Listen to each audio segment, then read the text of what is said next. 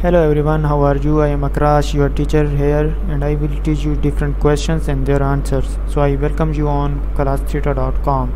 So our today's question is: specific material must be used for derivative classification decisions, and answer the question is contract security specification security classification guides properly marked source. Thank you for watching the video. If you have any question related to this video, please post a comment below.